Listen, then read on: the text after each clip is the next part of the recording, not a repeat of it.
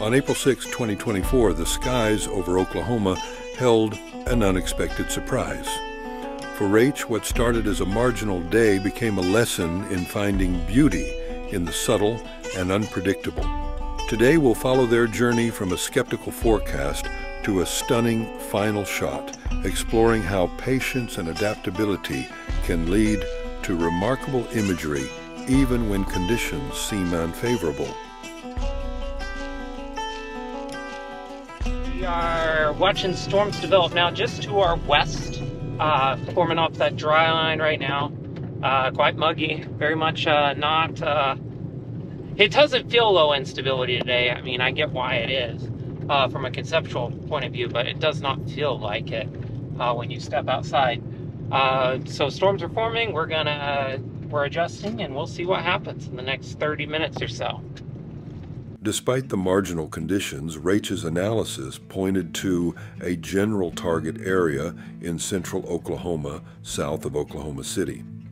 This region offered the best, albeit slim, chance for any potential supercell development. This thing's trying to take off a little bit.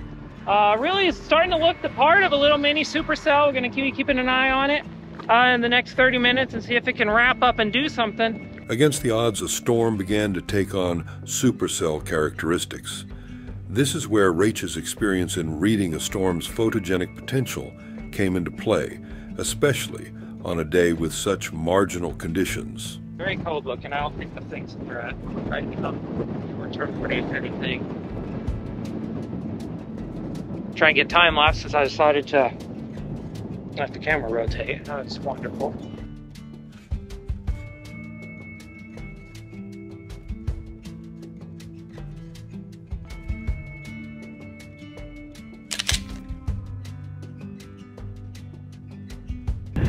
Oh my god, that is way too wide for this camera.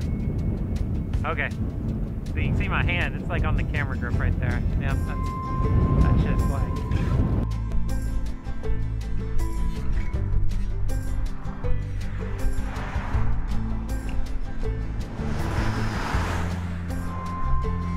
As the first storm began to lose its structure, Rach faced a decision: call it a day or stay optimistic and reposition for any new development. We're relieving a perfectly good supercell right now. It's moving off into the trees a little bit. And we're not going to follow that. I mean, I don't want to go east of 35 today for that, at least. It looks pretty. Would not doubt if it actually goes tornado warned, but we're going to keep going. We're going to go south. We're going to try to see what can come out of this stuff to our south. This decision led to the unexpected highlight of the day.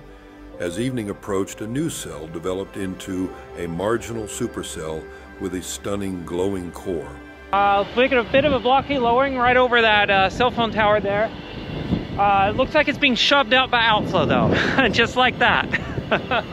So, I'm not so sure about this storm. Definitely a supercell. I mean, you can see nice striations, see RFD definitely wrapping around like this. Good updraft right there. But I don't think it's the type that I mean, this is not going to be tornadic, I don't think. But definite supercell you're looking at here. Beautiful. I mean, I think it's beautiful. It's got some photogenic qualities if you know what you're looking for. But yeah, certainly another storm, another supercell. This one looks just about like the Norman one did.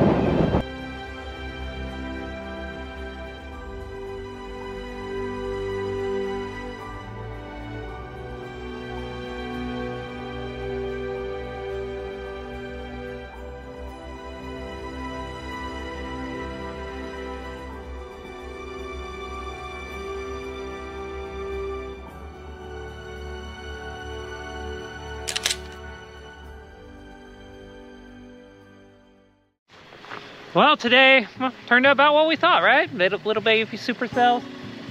That's our storms that just left. There's a pretty decent one right over there, but I was hoping for a backside shot, but obviously with the lake in the foreground, but that's not happening, so that's all right, I guess. Not a bad day. Can't wait to see what I got today. I got a couple pretty cool photos, I think, and cool time lapses, so photographically, it was, 2 out of 5. Wasn't one, I mean, there were storms, there were severe, there was some structure, to 2 out of 5 at least. So we'll see what I think when I get back in the workshop. But yeah, that's it. Today's done. Let's go rest.